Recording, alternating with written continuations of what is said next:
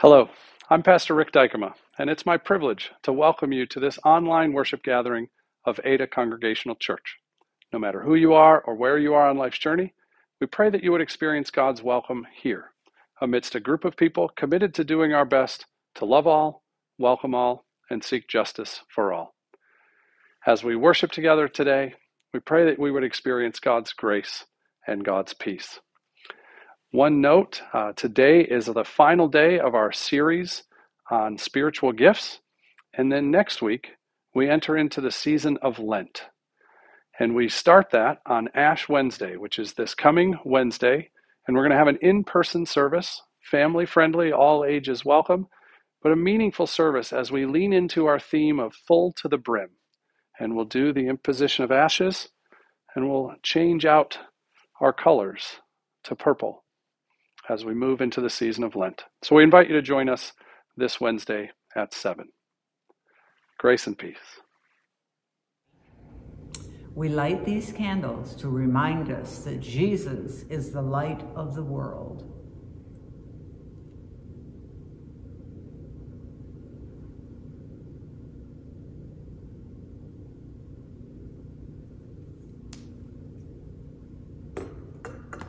Please join in this morning's call to worship. Whether we hear a voice from the heavens or a still small voice from our hearts, we listen carefully for the love of God. Believe and accept God's love and live in God's freedom. We believe, thanks be to God. May our experience of the divine transform our doubts and fears and prepare us to love the world. Let us pray. God of glory and light, you are beyond words and description. Your love is beyond knowledge and explanation. Make our hearts receive you. Change us, we pray, that our lives may reflect the glory of your transfiguration. We rejoice in the power of your Holy Spirit. Amen.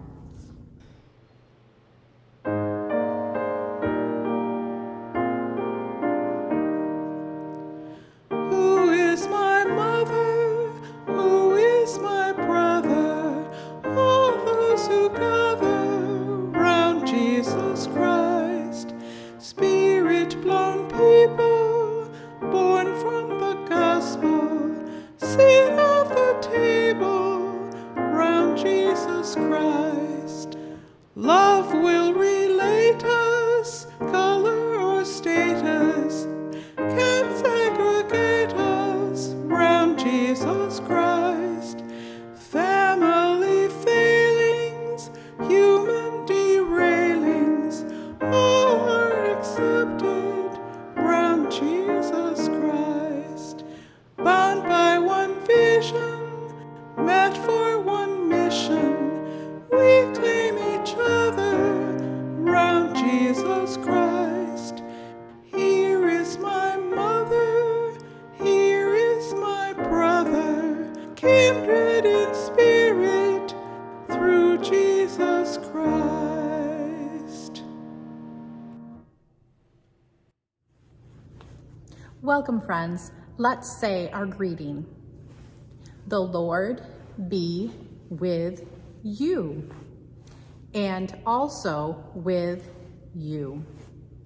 Today is the final Sunday after Epiphany, and it's the last Sunday right before we begin the season of Lent. That begins this Wednesday with our Ash Wednesday service. The season of Epiphany was a time for discovery. We talked a lot about opening our eyes really big to discover something new about who Jesus is. Maybe we discovered something new about God, or about ourselves, or about the world. It's a time to shine the light and to see God's light leading us.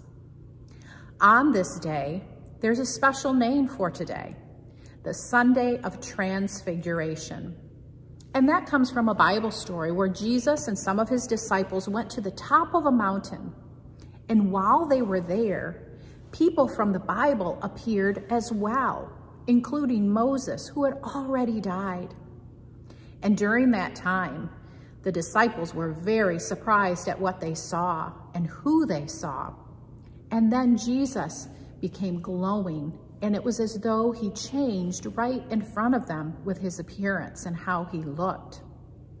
The disciples were very confused, but yet a voice from heaven said, "This is my Son, whom I love." It was at this point that we then begin to turn towards Easter and who Jesus is. We're now going to hear the stories of how Jesus is our Savior and the Christ who died upon the cross and rose at Easter.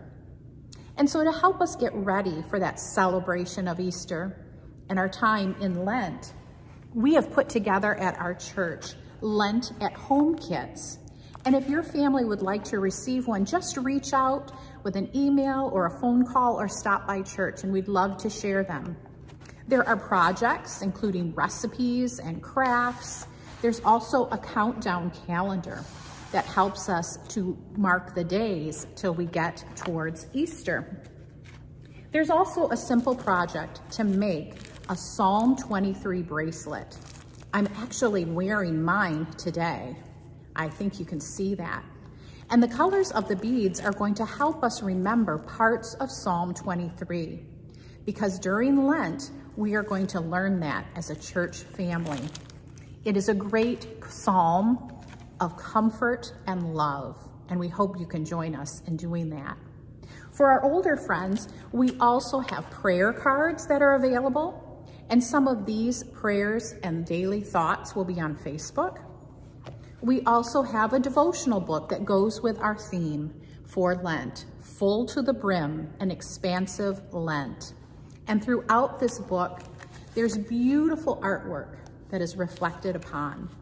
So if you would like one of those, please reach out as well. This is an exciting time of year. It's a time when we turn from winter to spring. And it's a time when we turn our hearts and look inward and think of what Easter means to us. Let's say our echo prayer together. Holy One, may your light shine in me. Holy One, may your light shine in all creation. Amen. And a blessing for our children. God made you, God loves you, and God cares for you.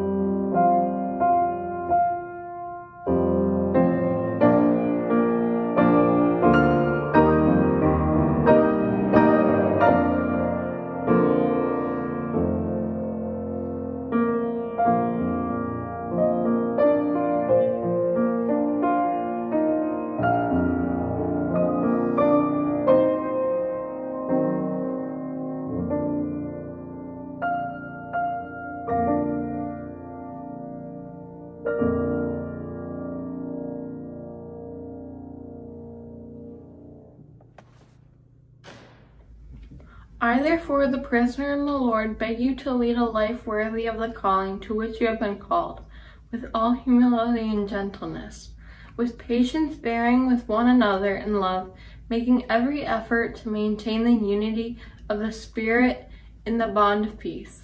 There is one body and one Spirit, just as you are called to one hope of your calling. One Lord, one faith, one baptism, one God and Father of all, who is above all and through all in all. But each of us given grace according to the measure of Christ's gift.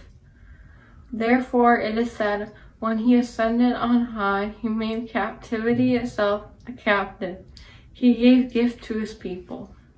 When it says, he ascended, what does it mean but that he has also descended into the lower parts of the earth? He who descended is the same one who ascended far above all the heavens, so that he might fill all things. The gift he gave were that some would be apostles, some prophets, some evangelists, some pastors and teachers, to equip the saints for the work of ministry, for the building up the body of Christ, until all of us come to the unity of the faith and of the knowledge of the Son of God, to maturity, to the measure of the full stature of Christ. We must no longer be children, tossed to and fro, and blown about by every wind of the doctrine, by people's trickery, by their craftiness and deceitful scheming, but speaking the truth in love, we must grow up in every way into him who is the head, into Christ, from whom the whole body, joined and knit together by every ligament with which it is equipped, as each part is working properly, promotes the body's growth in building itself up in love. Today we conclude our series on spiritual gifts.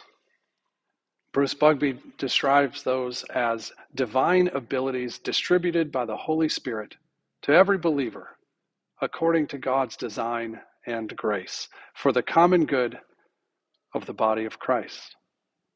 And we've focused on spiritual gifts because when we discern our gifts and we lean into those, that our lives are enriched. The world is made a better place. We experience God's peace, God's grace, and we're able to better share and spread God's grace and peace to the world. Over the last several weeks, we've focused on individuals' spiritual gifts. Mine, yours. Discerning our gifts individually. And everything we've said about those individuals' spiritual gifts is also true about the community. And that's our focus today. We're going to shift from an individual's spiritual gifts to when a group of individuals use those together, when we truly become the body of Christ. And so the title of today's message is Unity in the Body of Christ. When we use our gifts, we are bonded together. We become Christ's body, Christ's presence in the world. And so all those things we talked about in the last couple of weeks about the individual is also true of the community, about us as a church and as a family. We noted how sometimes we can get wrapped up in trying to do so many things that we're exhausted and overwhelmed, and there can't possibly be one more thing. And this is not that. That as we talk about our spiritual gifts, it actually is limiting and freeing because it's focusing. We're able to say no to some things because that's not what I'm called to. I can't meet every need. I can't do everything. And we said that about the individual, but it's also true of the church. Our church family, together, communally, can't meet every need. But if we have a sense of who we are and what our purpose is, what are we about? How are we following Christ? What is our lane? The more we discern that, the more fruit we can bear, the more of God's love we can share with the world, and the less we experience exhaustion and burnout and overwhelm and scarcity and all of those things. And so as we focus, we talk about spiritual gifts individually, but communally. Because it's not about what we accomplish, but becoming who we are meant to be. Again, individually, who are you meant to be? But also collectively, who are we? Who are y'all? The plural. Who are we meant to be? Last week we read 1 Peter 4. Each of you should use whatever gift you have received to serve others as faithful stewards of God's grace. Each of you. And individually, we can make a difference in the world. But when we come together, when together as a church family, we use our gifts, we lean into our lane, well, the total becomes much more than the sum of the individual parts. We bear more fruit because we share the load, because we're being the body. And so like we said last week about when our passions and our gifts and our talents, when they all align, that's the sweet spot. That's where we can be who we were created to be for the good of others, for God's mission in the world. That's the sweet spot. And that's true of the individual, but it's especially true of us together. So I want to share a process that our moderator, Matt Brayman, has walked us through. It's an OKR process, objectives and key results. But one of the things it focuses on is not just to-do lists. What is all the list of things we need to accomplish in the year? But no, what are our key results that we want to accomplish? If we get to the end of a year and we're at that space, boy, that would be success. That would be fruit. We would have borne fruit, been fruitful. And so I want to read those because a whole bunch of people in our church family spent a lot of time last year putting these together, and it's been focusing for us. It's taken off. It's helped us to say no to some things because we can intentionally say yes to other things. So our major objective is to be a loving, compassionate, and inclusive intergenerational faith community, welcoming and loving to all, seeking justice, and serving our neighbors. Sounds a lot like our mission statement, doesn't it? But it also highlights compassionate, intergenerational, inclusive. And those are key things for us. And then here's a list of key results, things that we want to work towards, not just that we hope we accomplish or we get to, but no, this would describe us if we are who we want to be in the future. The first one will sound very familiar after this series. It was each member identifies and passionately shares their spiritual gifts. Here we are. The second one was our church family continues to grow in our depth of discipleship, in participation and in service, and in community awareness, in intentional and also unexpected ways. Another is our community around us is aware of our mission statement and is drawn to our progressive and welcoming theology and practice. Another is we have meaningful partnerships with other churches and organizations aligned to common goals, that we would work well with others. There are others in the community doing things that are incredible. Let's not try to duplicate. Let's partner with them. Let's support them. Let's lift them up. Another has to do with stewardship. That stewardship season highlights the progress toward our vision. That we don't have to beg for pledges because the case is so compelling. The reason is so obvious. Another is as we seek to live into our mission and vision of inclusion, our church completes the open and affirming process. Two more. Our impact is beyond our geographic community. And the last one, our retreat ministry helps people experience the love of God in community, grow into their authentic selves, and to be inspired to serve others. And that's what we're talking about, isn't it? That we would that we would experience the love of God in community, that we would grow into our authentic selves. And as we do that, we're inspired to serve others. We noted before from the book Gracious Christianity that spiritual gifts are given to the world through a person, rather than as gifts specifically to a person. So spiritual gifts aren't for us, they're given to the world through us. They're intended to help everyone to become better lovers of God, lovers of other people, and better caretakers of the created order. And so that's what we're about. As we talk about spiritual gifts, we're talking about living into our authentic selves, to not be chasing this and that and over there and scattered. And it's hard to bear fruit when you're everywhere. And so how do we focus as a community? How do we lean into our lane? How do we embrace who we are and who we're called to be and grow into that? That's what we're talking about. And that's the beauty of that process we spent in the middle of a pandemic, in the middle of a pastoral transition. It's hard to think big. And yet it's important.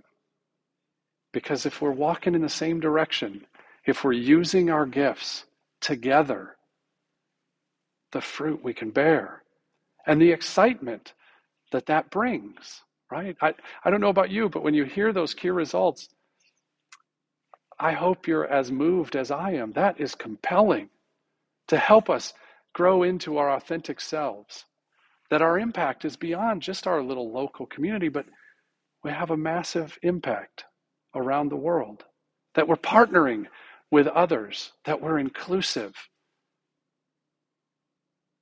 that we're leaning into our spiritual gifts. And so you'll hear more about these things, and you'll be invited more into these things. Again, not because we want to accomplish a whole bunch of things, but because we want to be true to who we are called to be. And so we invite others to join us. We figure out what we're called to, and then we do it. And it's compelling, and it's moving, and it bears fruit. And our lives individually and communally are enriched. And equally as important, the world is made a better place. God's shalom, peace, wholeness is brought to the world. And we can be agents of that. Our scripture for today was Ephesians 4. Paul is in prison, writing a letter to his friends he lived with for a number of years in Ephesus, encouraging them, teaching them, reminding them of what's most important. And to his friends, he writes this: "As a prisoner for the Lord, then, I urge you, live a life worthy of the calling you have received. Be completely humble, gentle, patient, bearing with one another in love. Make every effort to keep the unity of the Spirit through the bond of peace. For there is one body, one Spirit. Just as you were called to one hope when you were called, one Lord, one faith, one baptism, one God and Father of all, who is over all and through all. But to each of you, grace has been given as Christ apportioned it." He says, be one, just like there is one God and one Spirit, one love, one giver of grace. You too be one body, many parts, hands, feet, livers, ears. We all have different roles. None are valued higher than the other. But if we work together, if we lean into our own spiritual gifts, if we bring those collectively together, we function as a unified body. And that's what we're called to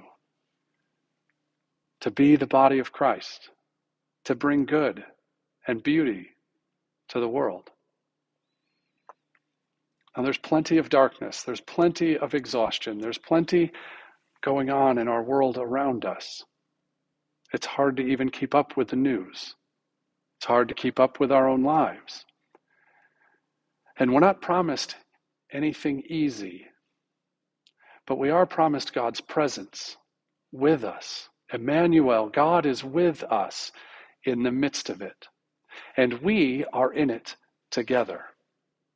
And so as we wrap up this series, we'll talk more about spiritual gifts in the future because it's important. And we'll talk about some of those other key results in the future as well. But as we lean in the midst of the challenges and the darkness and everything else, there is beauty, and there is truth, and there is meaning and purpose, and we're invited into it. And I'm thankful to be part of a church family with such a compelling vision and mission, and with such a compelling sense of intergenerational community that we're in this together, all of us. We all have a role to play. We all have a part, an important part. And so as we move into the series, the season of Lent, a time where we slow down and focus on Christ, we're going to focus on being filled to the brim. And that's because of God's expansive love, but it's also as we lean into our spiritual gifts. I hope this series has been meaningful to you. And I hope that we can continue to be unified as the body of Christ. Grace and peace, friends.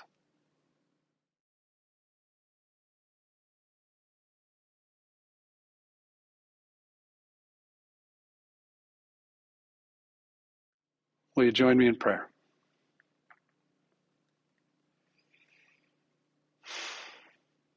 Holy and gracious God, we are so thankful that you love us. We're so grateful for the gifts that you give us: grace, love, beauty, peace, resources, gifts, talents, lives, love. God, you are so gracious. We pray that we would continue to be grateful, that we would not take things for granted. We wouldn't take our lives for granted, or the relationships around us, or even this church family for granted. We pray that we would love well, that we would live generously, that we would be good stewards of the gifts that you have given us, that we would work for your glory and your kingdom, your mission in the world, your inclusive vision of love. God, we pray for peace. Peace in our hearts, peace in our homes, peace in our relationships, and yes, peace in the world. There is so much conflict at so many levels, and you invite us into the way of nonviolence, into the way of self-sacrificial love. And God, we pray that we would be good stewards of that love, that we would be agents of peace, and that your kingdom, your shalom, would come here on earth, even as we pray together the words Jesus taught us. Our Father, who art in heaven, hallowed be thy name. Thy kingdom come, thy will be done, on earth as it is in heaven. Give us this day our daily bread, and forgive our debts as we forgive our debtors. And lead us not into temptation, but deliver us from evil. For thine is the kingdom, and the power, and the glory forever. Amen.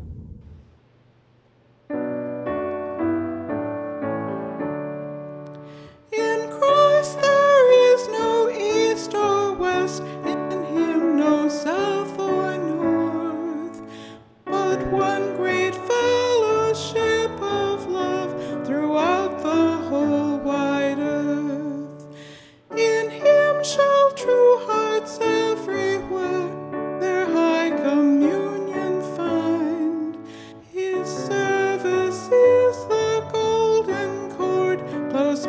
defending humankind. Join hands, disciples of the faith, whate'er your race may be. Who serves my Father as his child is surely kin to me. In Christ now meet both east and west, in him meet south and north. All Christly souls are one in him throughout the whole wide earth. And now, friends, go in God's grace and God's peace. Live a life of beauty and purpose as you lean into your spiritual gifts. Be a good steward of what God has given you. Make the world a better place. Grace and peace, friends.